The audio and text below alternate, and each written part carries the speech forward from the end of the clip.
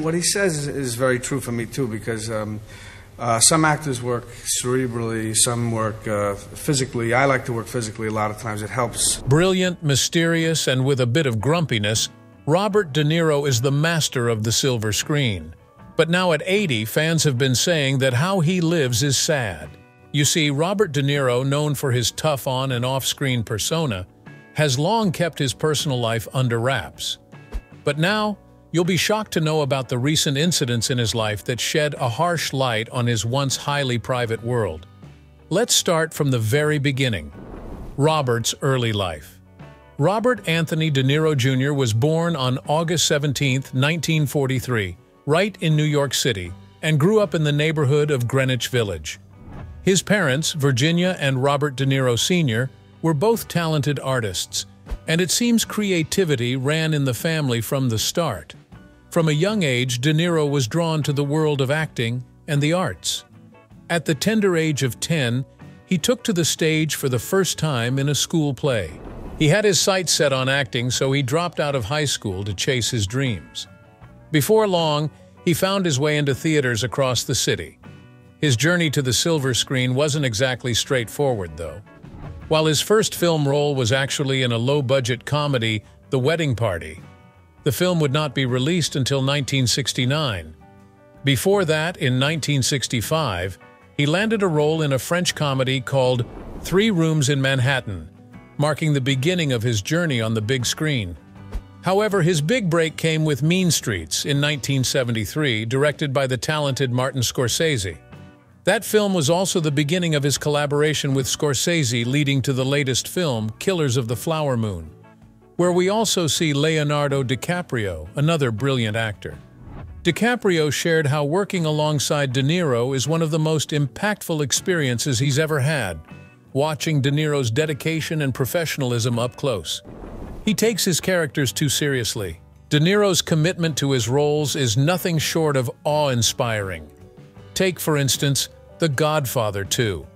While the cameras were rolling elsewhere, De Niro took off to Sicily to immerse in the culture and learn the language. He got so good at it that he even helped rewrite the Sicilian dialogue in the movie to add some authenticity. And that's not all. For New York, he actually learned to play the saxophone, even though the music was dubbed in the final cut. And when it came to Taxi Driver, De Niro went the extra mile and got himself a real cab driver's license. And let's not forget about Raging Bull. To fit into his character, he put on about 60 pounds, halting filming for months. He later admitted it was quite the ordeal, experiencing firsthand the challenges of carrying extra weight. And for Cape Fear, he went as far as visiting a dentist to mess up his teeth, only to have them fixed after filming wrapped up. De Niro's passion for acting wasn't limited to just performing on screen. He also took on roles behind the scenes and helped start the Tribeca Film Festival in 2002 after the tragic events of September 11th. He believed in the healing power of movies and wanted to breathe new life into Lower Manhattan through the magic of cinema. Since then, the festival has blossomed into a vibrant stage for independent filmmakers, showcasing a diverse array of captivating films that make you think. Despite his dedication to his craft, some people have said De Niro can be a bit tricky to work with. But during an interview in 2008, he brushed off those rumors, saying, "Compared to others, I don't think I'm all that difficult. Making movies is tough enough as it is," he pointed out, "so there's no need to make it harder for anyone. Everyone's got their own agenda," he admitted, "but there's no point in dragging personal baggage onto a film set." Why does he avoid interviews? De Niro might not always be difficult to collaborate with, but his journey through fame hasn't been without its difficult moments, especially when it comes to dealing with the press. Back in the early days, facing the media was like stepping into unfamiliar territory for him. He's more of a private person who finds comfort in expressing himself through his craft, not through interviews and spotlight moments. When Vanity Fair came knocking in 1987, De Niro wasn't exactly eager to spill his life story.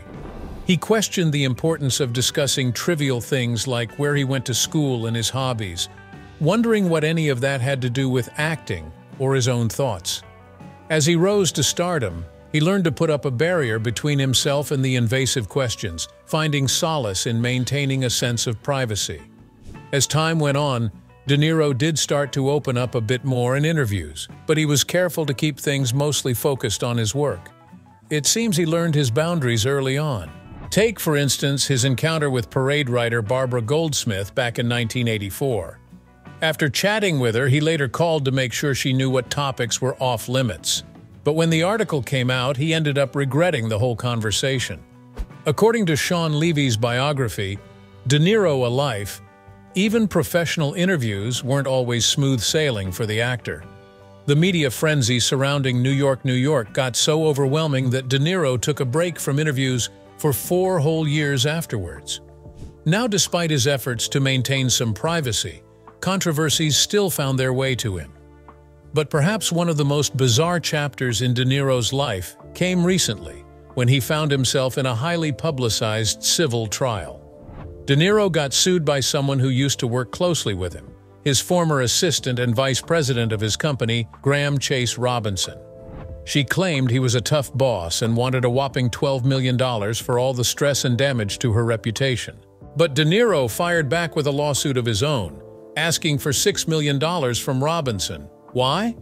Well, he said she had been splurging company cash on her own travels and meals. He also accused Robinson of spending way too much time glued to Netflix during office hours. What made him shout in the courtroom? Things got heated in that courtroom.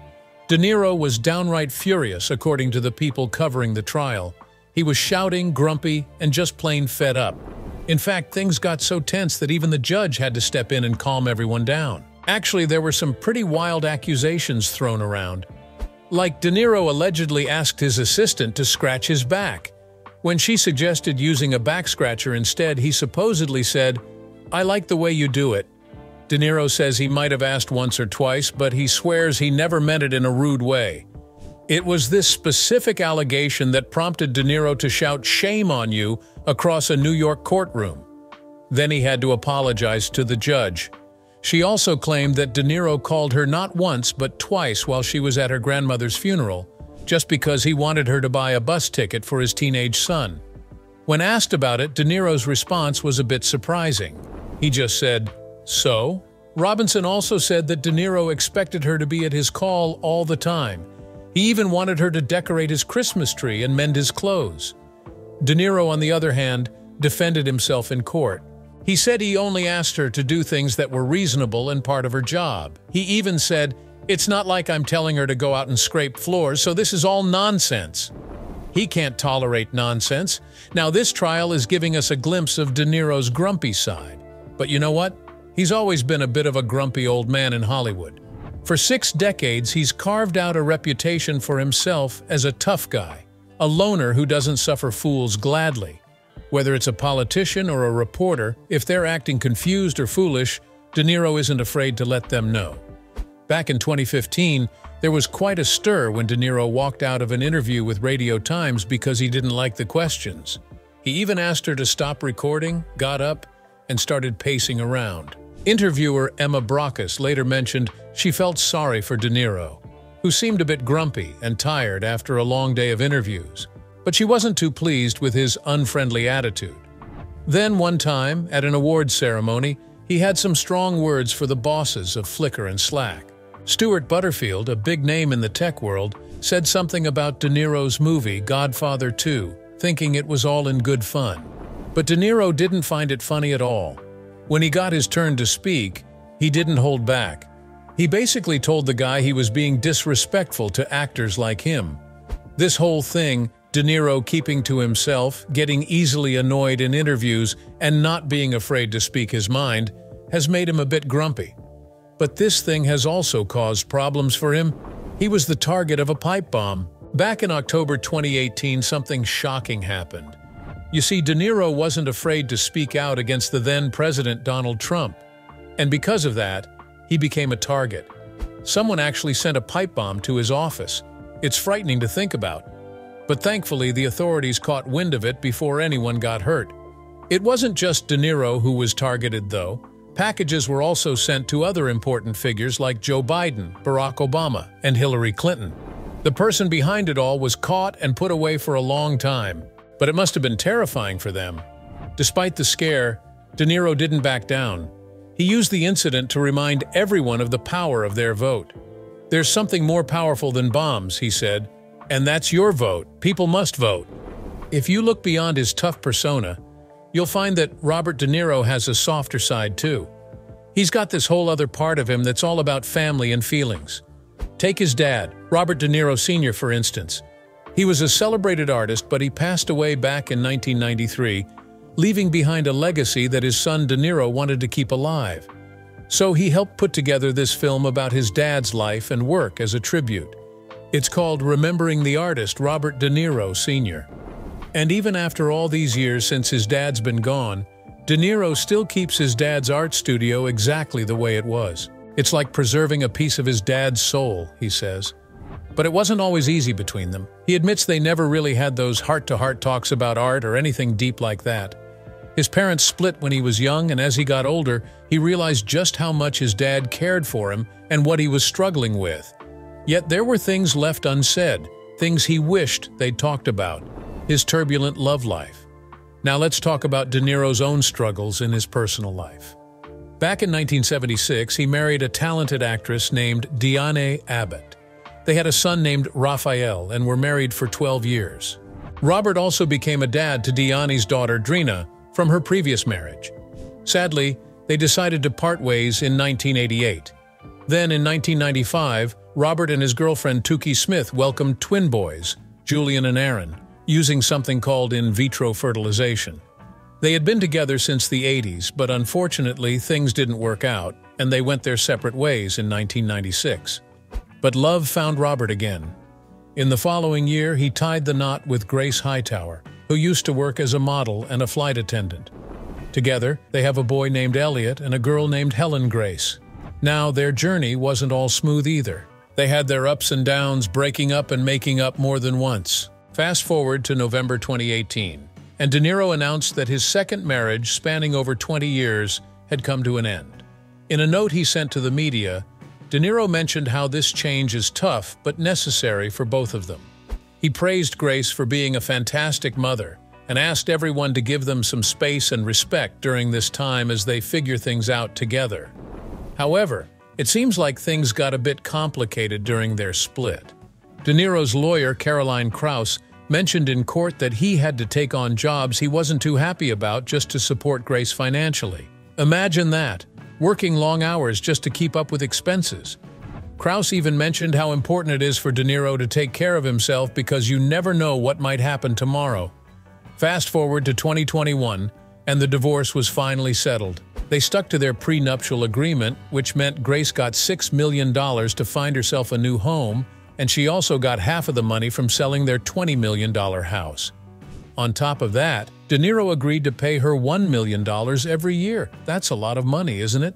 But wait, there's more sadness in De Niro's life. Loss of his grandson. Last year, he had to go through another tough time. He lost his grandson, Leandro De Niro Rodriguez. The then 79-year-old actor expressed his deep sorrow in a statement, saying how much he misses his dear grandson Leo. Leo was the son of De Niro's daughter, Drina De Niro, and Carlos Rodriguez, and was just 19 years old at the time of death. After the cause of his death was revealed to be a mixture of different drugs, Drina stood up for her late son. She took to social media saying, "I see many blaming my son for his drug use, blaming me as his mother for my pain and anger at losing my only child, and even blaming his grandfather, as if he had control over U.S. borders. But blaming won't solve anything." She continued, speaking of Leo's struggles during the pandemic and how addiction tragically took over. She urged people to consider the emotional toll of their words before attacking others online. Now, at 80 years old, De Niro's heart still aches from the awful tragedy. He admits to feeling a deep shock, saying, "I never thought it would happen." Even with all his success and fame, he's just like any grandparent who can't bear the thought of losing a loved one in such a way. Thinking back on it all, De Niro wonders if there was more he could have done for his grandson. He's haunted by thoughts of what might have been, questioning if anything could have changed the outcome. It's a heavy burden for anyone to carry, especially someone as beloved as Robert De Niro. Weeks after Leo's overdose, authorities arrested a young woman named Sophia Marks, a suspected drug dealer linked to his death. According to reports, Sophia Marks could face up to 20 years in prison for her involvement. The whole family still feels the weight of Leo's absence, and they're all hoping for justice to prevail. It's a tough road they're on together, searching for closure and peace. Now, despite enduring enough sadness to last a lifetime by the age of 80, De Niro recently found a glimmer of joy. He shared in May 2023 that he became a father once again, at the ripe age of 79, making him one of Hollywood's oldest dads.